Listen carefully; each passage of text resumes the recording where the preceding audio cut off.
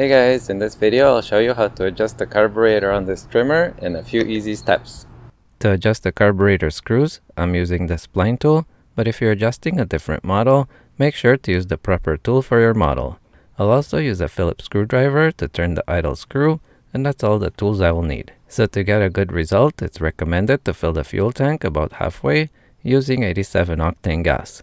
Make sure to mix the gas very precisely with the oil because it's very important for the adjustment. The ratio of oil to gas on this trimmer is 40:1, but if you're not sure what the ratio is for your trimmer, it should be stamped on the fuel tank.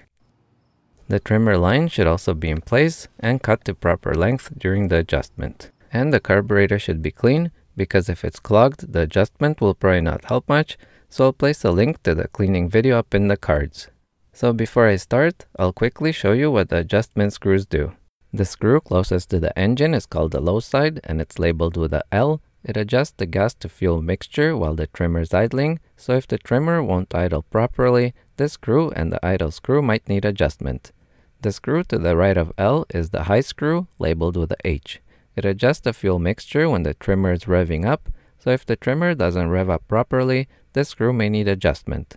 I will adjust the L screw while the engine is idling, and then I will adjust the H screw with the throttle pressed down. So if the trimmer is not starting at all, I'll show you how to reset the screws to a position that it hopefully starts.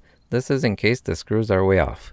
So if it starts, this is not required, but if it doesn't, you can try this reset. So to reset, I'll turn the idle screw clockwise all the way in, and then I'll unscrew it counterclockwise 3 complete turns.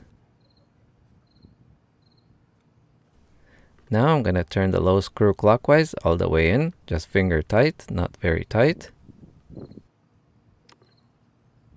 Now I'll unscrew it 1 turn and 3/4.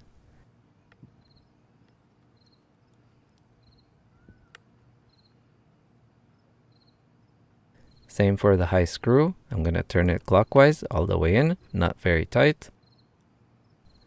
And now I'll unscrew it 2 full turns.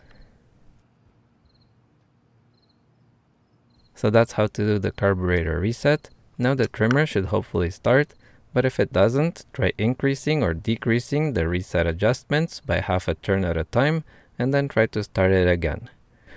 A clogged fuel filter or carburetor are the most likely issues if it won't start, so I highly recommend the carburetor cleaning before doing this adjustment. So I'm going to start mine up. I'm going to press the choke lever down, turn the on switch to 1, and pull the starter cord.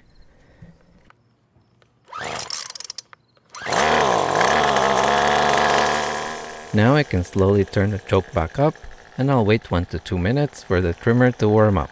The trimmer should be fully warmed up before doing the adjustment. Alright, so my trimmer is warmed up now. I'll start by adjusting the low side screw. I'm listening to the engine speed, and I will turn the screw clockwise and counterclockwise slowly to find the spot where the engine speed is the highest. The highest engine speed is the optimal adjustment point. So I'm turning clockwise now, and the engine is slowing down, so I'm going to turn back the other way.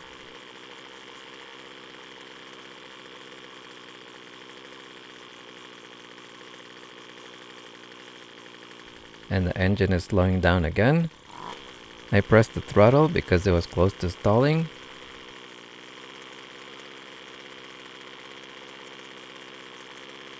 And this is the optimal point for the L screw with the fastest engine speed I could find. Now I'll do the same for the H side, but I will press the throttle all the way down during the adjustment. So that slows it down, and I'm going to turn the other way. So this is the optimal point where it runs the fastest. Now I'll rev it up a few times to see how quickly it revs up, and I'm going to double check the L screw, which is recommended to do after adjusting the H screw.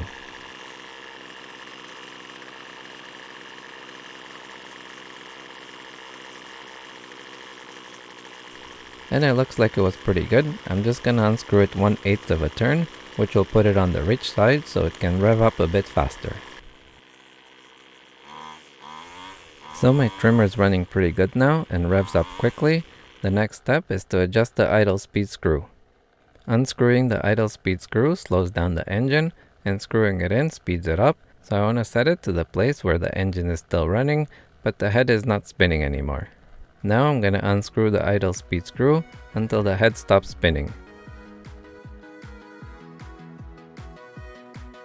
If you found this video helpful, please make sure to give it a thumbs up. It really helps to keep my channel going, and consider subscribing. I'll be posting more videos in the future.